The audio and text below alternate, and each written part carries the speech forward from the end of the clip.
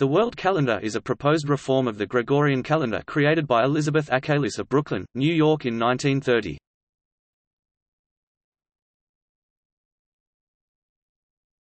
Topic: Features.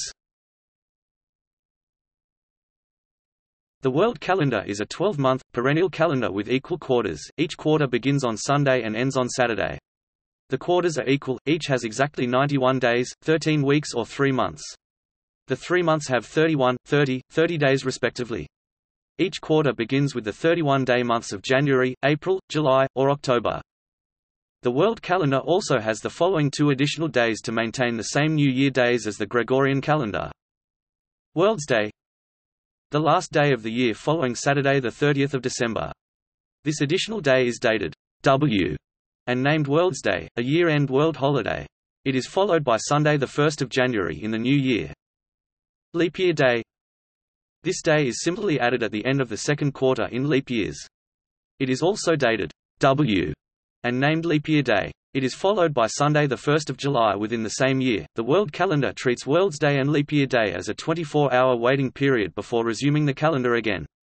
These off-calendar days, also known as intercalary days, are not assigned weekday designations. They are intended to be treated as holidays. Because any 3-month sequence repeats with the same arrangement of days, the world calendar can be expressed concisely. Topic: Background and history.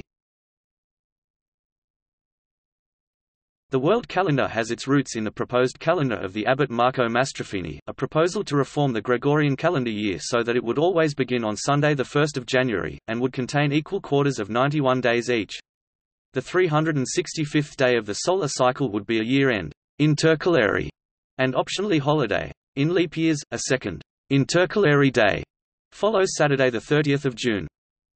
Elizabeth Achelis founded the World Calendar Association (TWCA) in 1930 with the goal of worldwide adoption of the world calendar.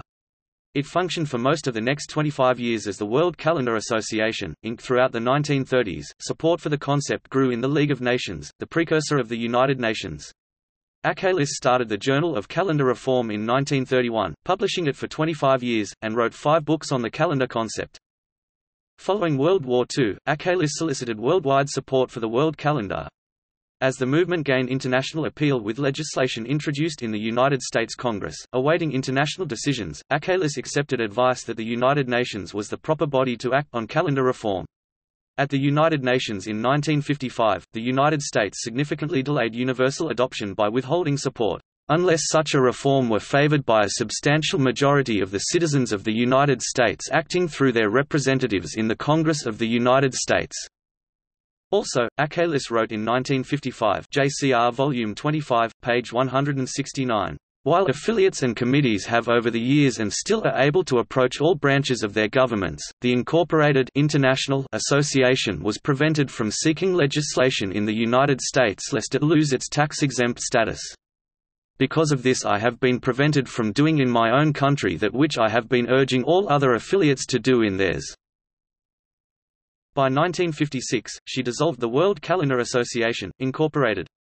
It continued as the International World Calendar Association through the rest of the century with several directors including Molly E. Kalkstein, who is related to Achelis, and who provided the association's first official website during her 2000–2004 tenure. The association reorganized in 2005 as the World Calendar Association, International. It is currently active with resumed efforts towards adoption of the world calendar in 2017 or 2023. The World Calendar Association's current director is Wayne Edward Richardson of Ellenwood, Kansas.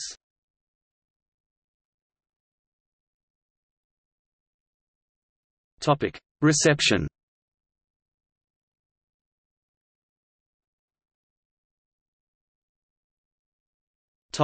Benefits. As with other calendar reform proposals, supporters point out several benefits to the world calendar over the current Gregorian calendar. Proponents refer to its simple structure. Each day is assigned an exact, repetitive date relative to week and month. Quarterly statistics are easier to compare, since the 4 quarters are the same length each year. Economic savings occur from less need to print calendars because only the year number changes. Work and school schedules do not need to unnecessarily reinvent themselves, at great expense, year after year. The world calendar can be memorized by anyone and used similarly to a clock. Because the world calendar is perpetual, there is no need to churn out copies of it every year. Dates in the world calendar occur with no more than 2 days difference from Gregorian calendar dates.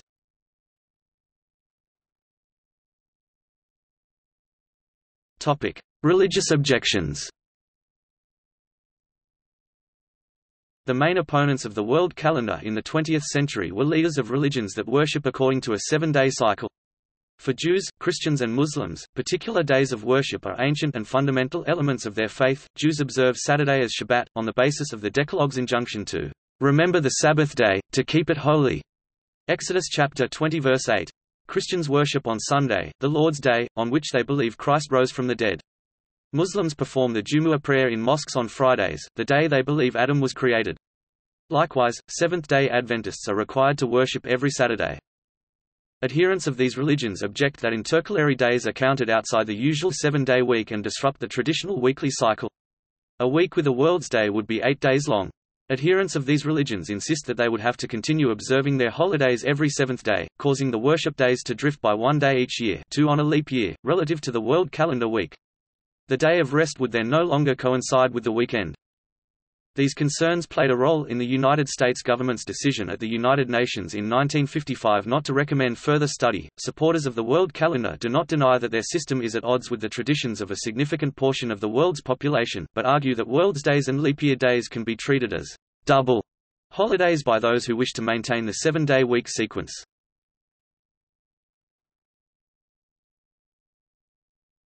Topic: ISO 8601.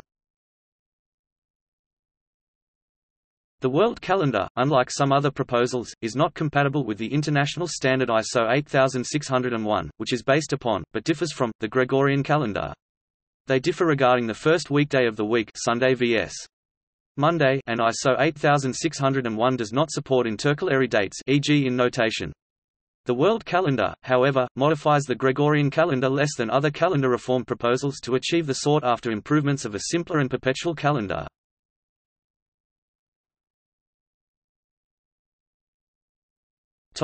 See also: Calendar reform, List of calendars, Perennial calendar, International fixed calendar, another calendar reform proposed before the world calendar, World season calendar, proposed by Isaac Asimov in 1973 and almost identical to the world calendar, Hank Henry permanent calendar, another perennial calendar, but with a 7-day cycle that avoids the religious opposition to the world calendar, Holocene calendar, a reform in year numbering.